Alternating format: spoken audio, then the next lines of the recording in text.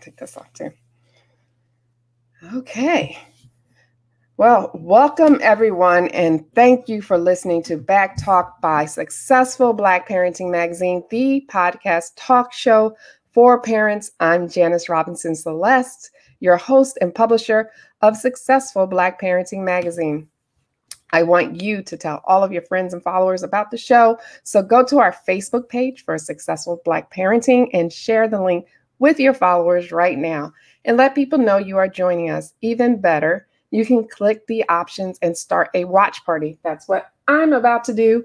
So in addition to the watch party, you can comment because we love comments on Facebook directly, and I will post the best comments on air. And know that it can take a while for your questions to populate in the backstage area, so ask any questions early. Don't wait. Our hashtag for the show is BACKTALK. Now, it will soon be August already. Wow. The summer is already about to be over, and the end of August is National Black Breastfeeding Week. So today we have on the show Crystal Duhani from Milky Mama. She is a registered nurse, an international board certified lactation consultant, and a breastfeeding mommy of 2. Aw. Now, after having her second child and returning to work, Crystal struggled with her milk supply and realized that there were very few resources for breastfeeding mothers in the same predicament. So she knew then she had to come up with a solution that would help to increase her milk supply, and Milky Mama was born. Welcome, Crystal. Hi, thank you so much for having me. I'm so excited to be here. Well, I'm glad you could join us, guys. We're running a little late. I have to address that because we had some technical difficulties. Now, we on our end, we're using a new platform, so it's very similar to our other platform, but for some reason, we had some difficulties bringing Crystal in, so hopefully we can work that out in the future. So let's get back to breastfeeding. The American Academy of Pediatrics recommends that mothers exclusively breastfeed infants until at least 6 months of age. I breastfed my daughters up until at least 6 months of age, 1 to 18 months of age. But let's talk about the benefits of breastfeeding your baby. Crystal, why breastfeeding over formula? It's really not breastfeeding over formula. I hate to make that comparison because there are happy, healthy babies that are formula fed as well. So whatever you choose to feed your baby, you're an amazing parent and you shouldn't be shamed or support. You should always be supported for that. But breastfeeding, the benefits of breastfeeding, you just can't deny the science behind it. Breastfeeding has been proven to prevent lots of diseases, help boost infants' immunity, also helps mothers by decreasing their postpartum weight, so helps them lose weight a little bit faster. It also helps prevent any instances of cancer in both baby and mom, which I think is super exciting.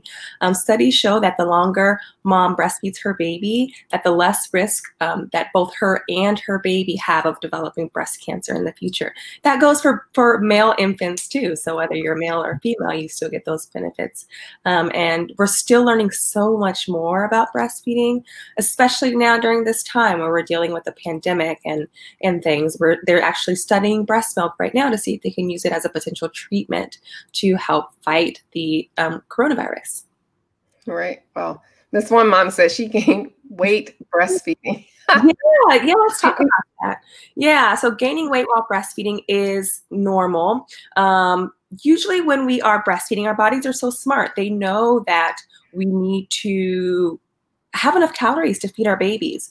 A lot of times, as a new mom, I experienced the same thing. A lot of times you want to kind of get back to your pre-pregnancy weight right away. So you may be maybe cutting some calories. And because your body is trying to feed another human, it's going to conserve everything that it can, which instead of cutting those calories will actually make you conserve and hold on to weight.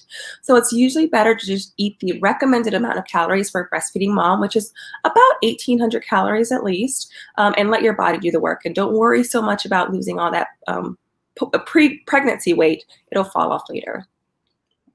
Well, research I found online said that breastfed babies also face a lower risk of developing ear, respiratory, or digestive tract infections, asthma, obesity, and diabetes. Yes.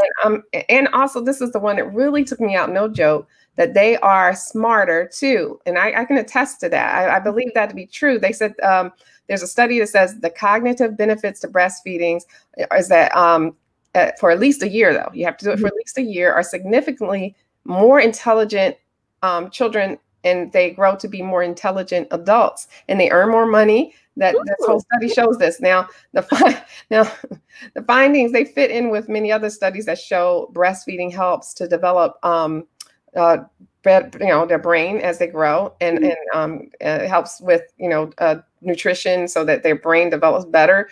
And like I said, I've seen children who have been breastfed that just are brilliant, as well as, of course, I've seen some brilliant formula-fed children. But they are showing that these studies actually are leaning toward breastfeeding for better cognitive development, and I found that to be a big surprise.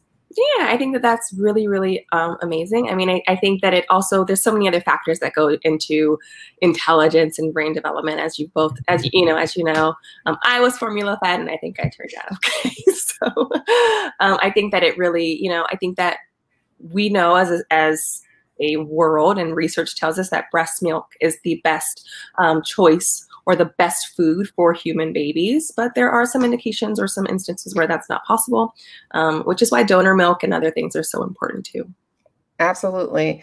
And I'm getting a lot of moms, which I'm cracking up over here. They're gaining weight breastfeeding. They're hungry like ever. Like you said, those calories are important to hold on to.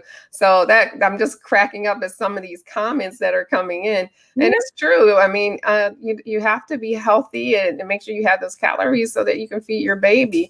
And if you notice, breastfed babies have those little chunky thighs that we love so much. We love those thighs.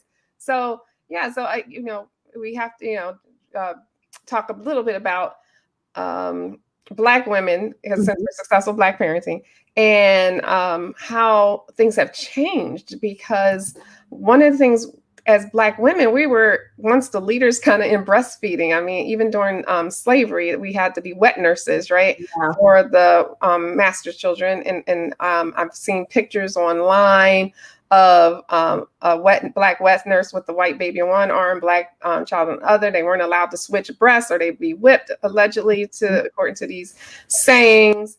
And so we were kind of experts because we had to, right? We had to nurse our children. That's how they got nourishment. We didn't have the option of formula back then. And now, today, when it comes to breastfeeding our children, we found that the studies are showing 85% of white mothers breastfeed, which is great, but only 69% of Black mothers breastfeed their babies. How did we go from experts to catching up now? Oh, that's a heavy question. So when we go back to those slavery days, a lot of the times, our ancestors were forced to breastfeed their own children that may have been, conceived out of sexual assault from their slave owners.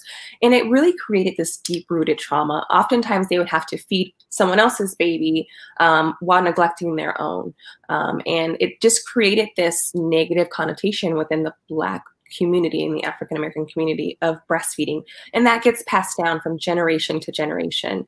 When you combine that with lower resources and just a lower overall support system in the Black community, specifically within the healthcare field, then it just creates just these barriers and these racial disparities when it comes to breastfeeding. They did a study about how physicians and healthcare providers actually, this is an actual study that you can read, that they have acknowledged and confessed that they undermine or dismiss the complaints of Black women when they present to the ER.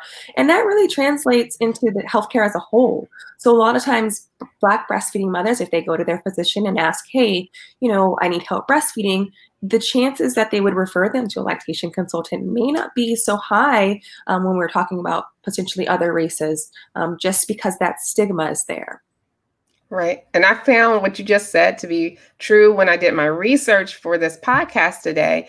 Racism and biases actually play into this, because at hospitals that even serve a large Black population, they are less likely to help Black women initiate breastfeeding after giving birth or even offer lactation support. And this is according to a CDC study. Exactly.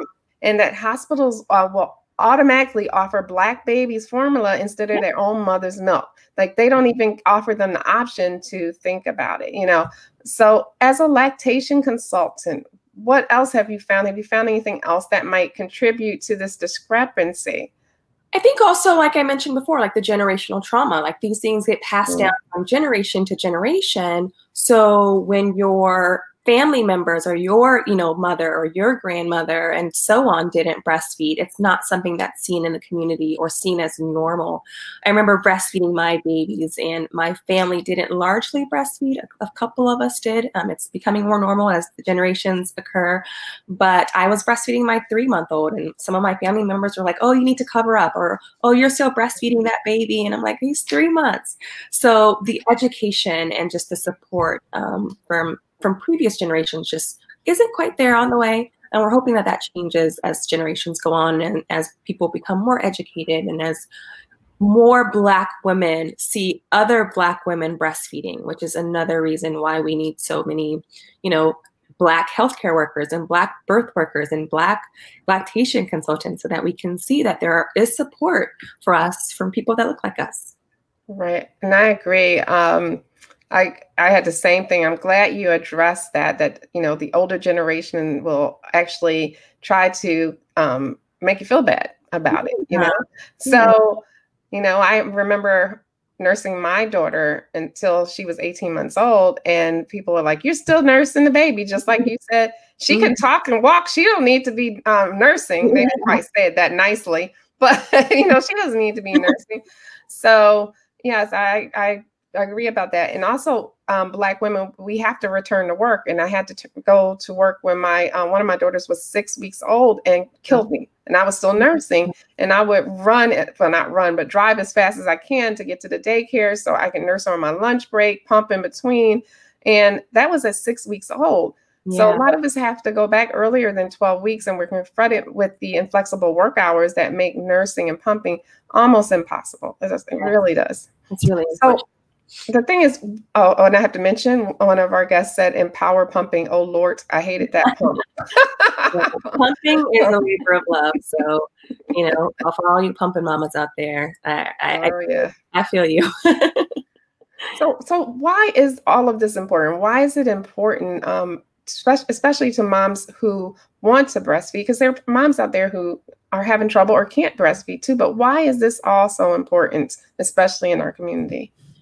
I think it's so important because it's important to know that there is support, that there are places that you can go. And I think that kind of is one of the big issues, is that not only is there a lack of support, or maybe we may not know where can we go, because nobody tells us these things, because it's just assumed that Black women don't breastfeed. So it's so, so important, because Black babies are dying at higher rates than any other race. Black women are dying during childbirth than any other race. And so it's really important that we change those statistics.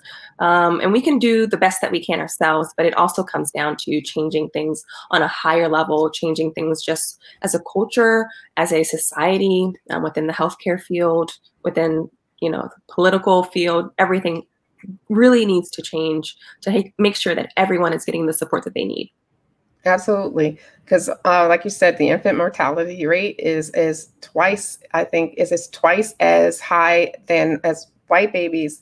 And that Black women give birth prematurely 14% more than white women. Yeah. And there's this author, several books on breastfeeding. Her name is Seals Allers.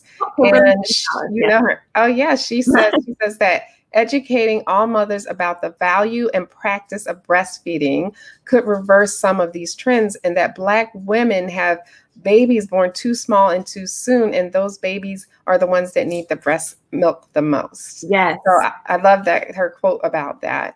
Now, here's the thing, all of you guys that are listening out there, did you all know that Congress passed a law in 2010, 10 years ago, that gave mothers the right to have a reasonable break times to express breast milk for up to 1 year? It's called the Break Time for Nursing Mothers Law. I had no idea, and I am assuming that if I didn't even know that, a lot of other moms that are out there didn't know they have rights, right? So I just wanted to make sure we announced it on this show because we're here to help you to thrive.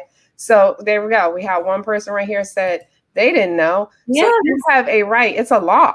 It is a federal law. The difference, though, between federal and state is that federal law, of course, is federal law, but every state has their own laws. And, you know, it might be difficult for you to go and to the Supreme Court and say, hey, they're not supporting my right to pump, unfortunately.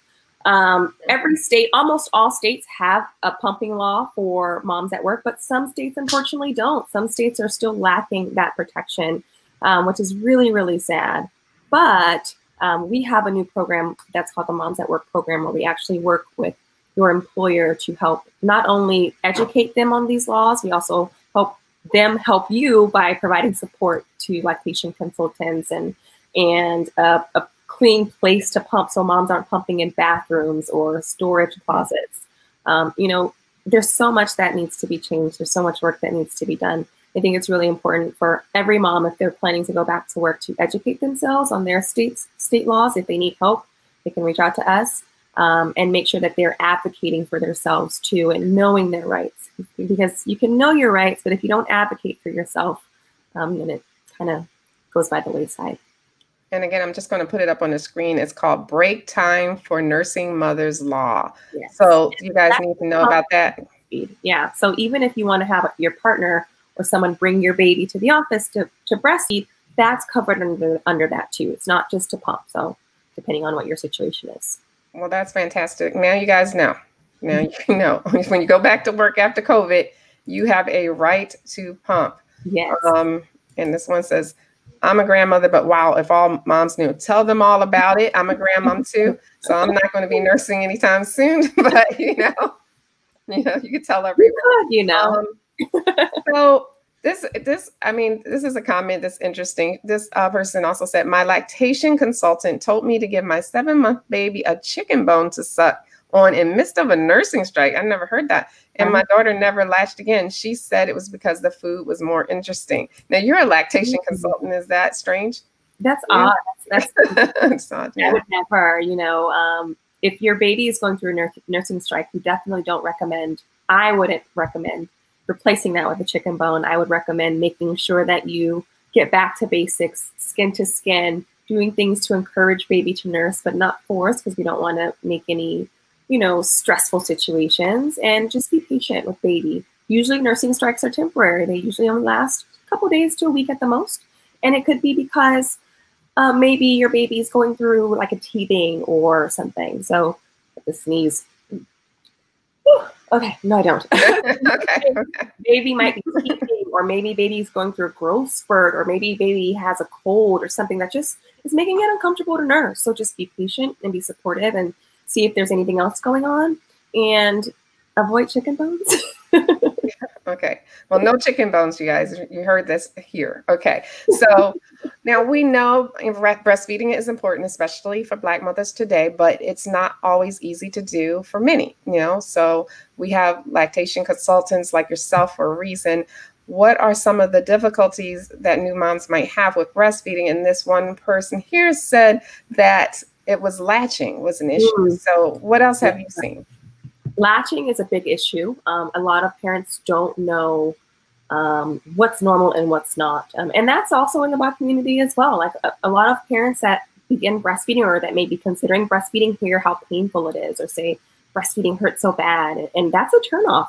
When in reality, it's normal to be sore and tender, but you shouldn't have this toe curling pain. Your nipples shouldn't be bleeding or cracking. None of that is normal. And if we don't know that and we just suffer through it, then not only does it make breastfeeding very difficult, but it also creates this negative, experience for breastfeeding, which is not what we want. Latching, milk supply is one of the largest concerns, of course. and overall support and education. I think with proper support and education, everything else will fall into place. Fantastic. Now, I just want to show this one comment here, which is funny to me, this person. I have big boobs. Is it possible to smother a baby while nursing? I was always so paranoid about that. No, the size of your breast doesn't affect breastfeeding. You may need to make some adjustments in positioning, but the size of your breast really shouldn't interfere with that. If you have larger breasts, your baby is really just latching onto your breast tissue. And so your actual, like the meat of your breast per se, or your breast tissue should not cover your baby's nose if your baby is latched properly. So if you're concerned that your breast tissue is kind of occluding baby's airway, then it's very likely that you need to readjust baby's latch. Okay. Now, you have several products on your website that helps parents, or moms, I should say specifically, with their milk supply and keeping it flowing strong. Can you tell us about a few of your favorite products that you have on your website? Yeah, so we have a wide variety of products. The oatmeal chocolate chip lactation cookie is definitely my favorite because it's my baby. It's the first product I created when I was breastfeeding my daughter after she was born. We also have brownies, which are what we're known for. Our emergency brownies are definitely our most popular product. That's our signature product. But we also have a line of herbal supplements for those that don't want to eat cookies and brownies all day. I understand that.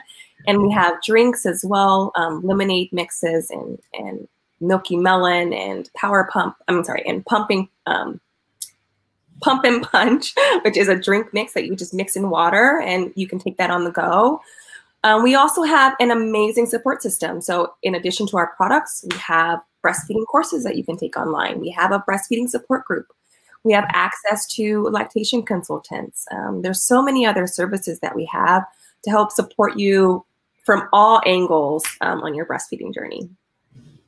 Well, thank you. I just went to your website here and showed everyone who's watching all the different products. And I just love how beautiful everything's packaged and how attractive the website is. So thank you. Congratulations. And thank you for doing that. I think what you're doing is not only needed, but you're doing it in such a lovely way that it just is very attractive for especially women to come to your site and to purchase your products. And I'm assuming they all taste really good, right? Oh yeah, they do. They all taste absolutely delicious. And that's what was really important to me. You know, when I was breastfeeding, I tried other supplements out there to help support my milk production before I started my company. And everything just kind of tasted kind of yucky. I just wanted to make sure I wanted to enjoy what I was consuming. So it's really important to me that everything tastes really good. Okay. So we have another question. What about drinking alcohol and pumping? What are the rules about that? Okay. Always like a taboo topic. In all honesty, it's your personal decision. And the only people that might have an issue with it is society. But in actuality, the amount of alcohol that's transferred into your breast milk is very, very minimal. So pumping and dumping isn't necessary, or does it even do anything? So if you drink alcohol, the alcohol is still in your bloodstream, which means it's still in your breast milk. So if you pump and dump, but there's still alcohol in your bloodstream, it's still in your breast milk. So you just wasted a bunch of milk for no reason. Of course, the safest thing to do is to not drink at all while breastfeeding. But if you choose to, you don't have to dump your milk. If you aren't comfortable with giving your baby the milk, then you can use it for a milk bath. You can make breast milk jewelry. There's tons of fun things you can do with it. You can also dilute it with milk maybe that you pumped when you weren't drinking to help decrease or minimize any effects of alcohol, if there are any.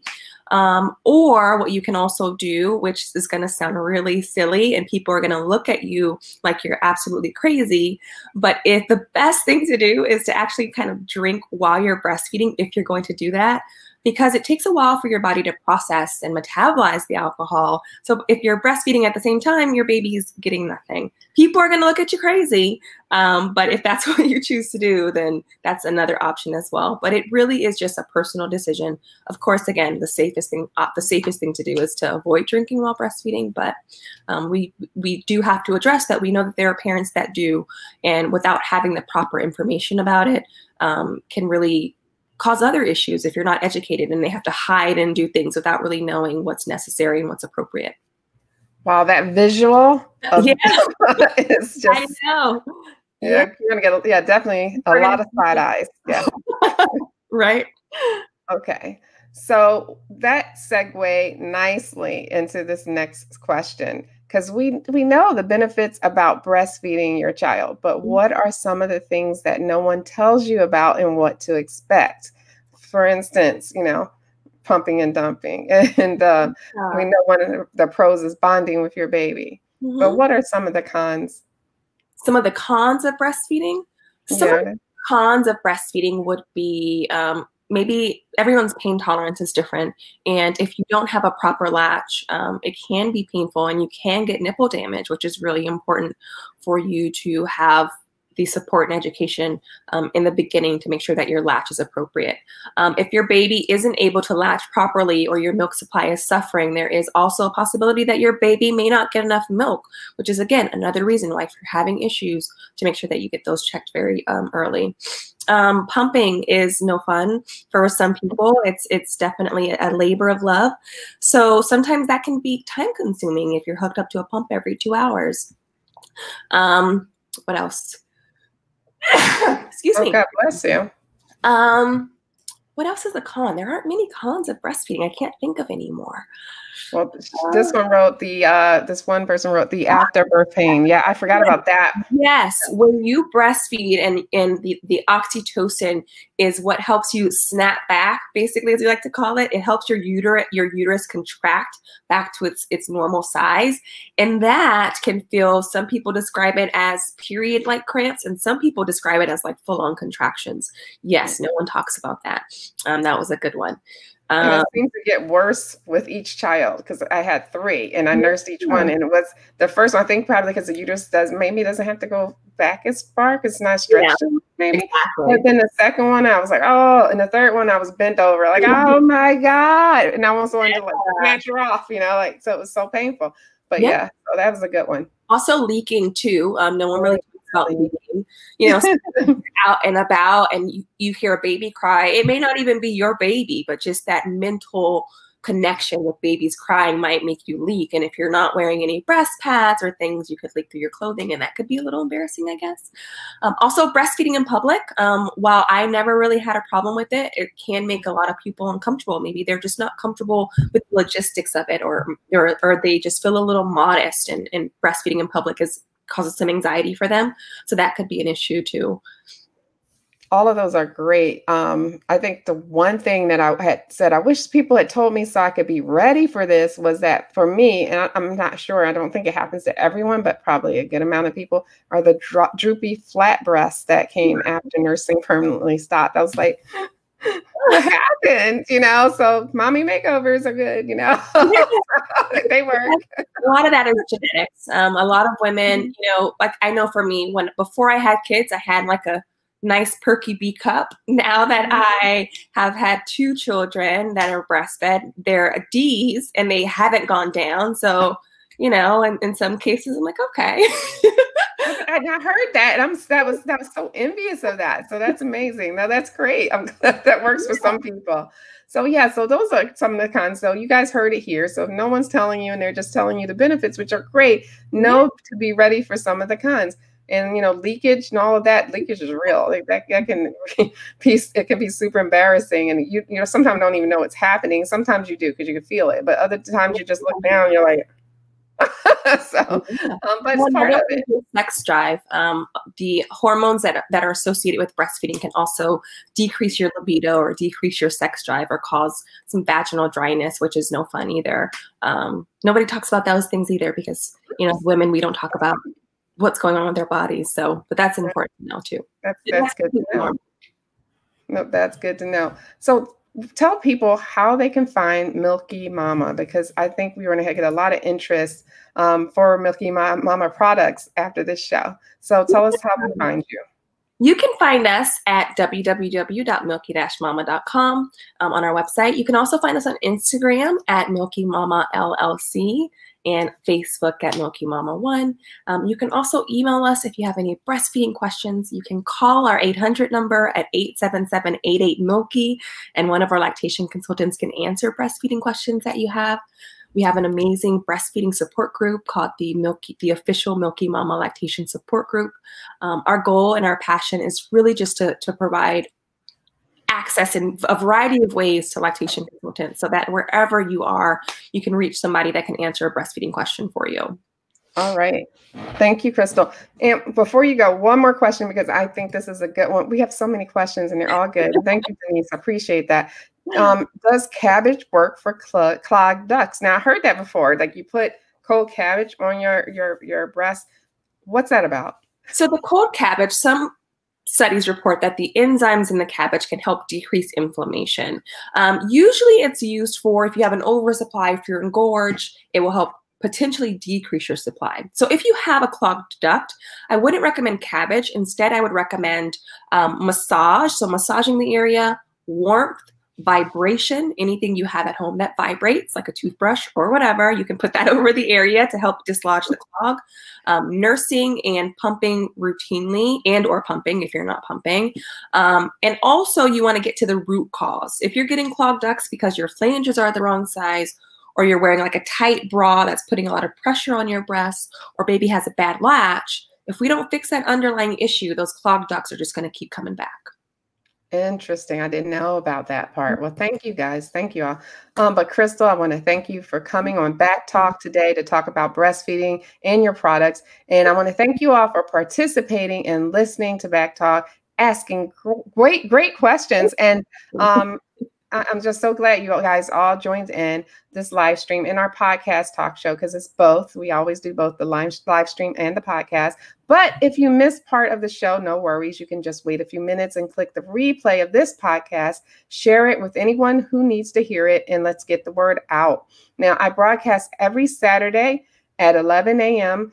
That's Pacific time. I think it's 2 p.m. Eastern time. But I will be taking the next 2 Saturdays off. So make sure you visit our replays on Anchor, Spotify, iTunes, Android, and more. And I'll be back on August 29th with the Olympic, world, and U.S. national champion track and field sprinter, Natasha Hastings, to discuss being a mompreneur and about co-parenting.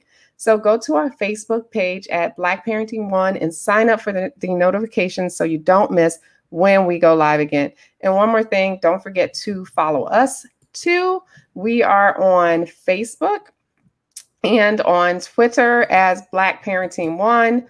We are on Instagram, and our website is successfulblackparenting.com. You can find us on Instagram at Instagram, messing up, tongue tied. Successful Black Parenting on Instagram and Black Parenting One on Facebook and Twitter. So our website is full of great content at successfulblackparenting.com, and that it will help you to be the best successful parent you can be. Don't forget to rate our podcast. And until next time, I wish you all the best and much success. Take care.